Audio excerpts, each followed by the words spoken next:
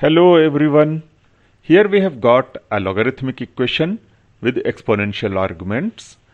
So let us see that how do we solve this equation.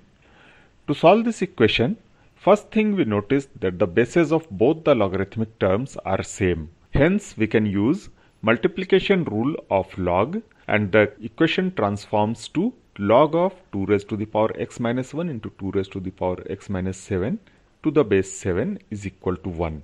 And using the definition of log, the argument 2 raised to the power x minus 1 into 2 raised to the power x minus 7 becomes equal to 7. And expanding the left hand side, we get the equation as 2 raised to the power 2x minus 8 into 2 raised to the power x plus 7 is equal to 7. This simplifies to 2 raised to the power 2x minus 8 into 2 raised to the power x is equal to 0. 2 raised to the power x can be taken common in this equation. And we get 2 raised to the power x into 2 raised to the power x minus 8 is equal to 0. This equation gives us two possible solutions. The first one is 2 raised to the power x is equal to 0 and the second one is 2 raised to the power x minus 8 is equal to 0.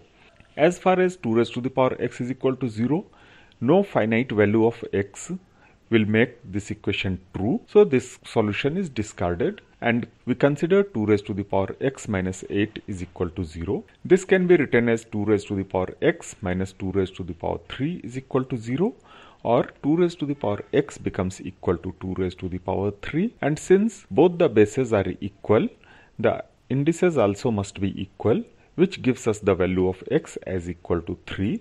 And it can be verified from the given original equation that x is equal to 3 satisfies the given equation, and hence x is equal to 3 is the only solution of this equation. Again, for the curiosity sake, we can consider 2 raised to the power x is equal to 0, and we can see that if we put 2 raised to the power x is equal to 0, even for x is equal to minus infinity, the logarithmic terms become negative, and hence this is not a solution. Thanks for watching.